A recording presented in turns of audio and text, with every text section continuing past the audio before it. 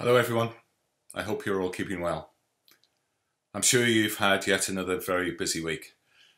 Included in my week was our first virtual Senate, where it was agreed to recommend to University Council that they approve new academic promotion criteria.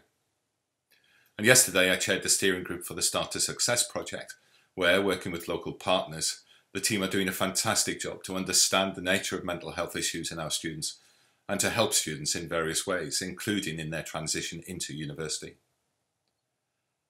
You will have seen in the news that the government has now lowered the coronavirus alert level to level 3 and issued new guidance to prepare various sectors to return to some kind of normality.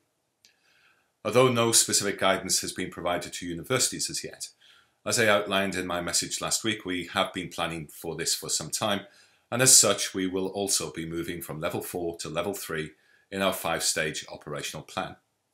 And today we have published more details about what this actually means in practice. And you can read these on the intranet or at keele.ac.uk/coronavirus. We will be developing specific plans with individual schools and other areas of the university over the coming days and weeks, and we'll be reviewing our plans every couple of weeks. Everything, of course, depends on the national and local situation, and so, as ever, we still need to be flexible and ready to adapt our plans as and when that's needed.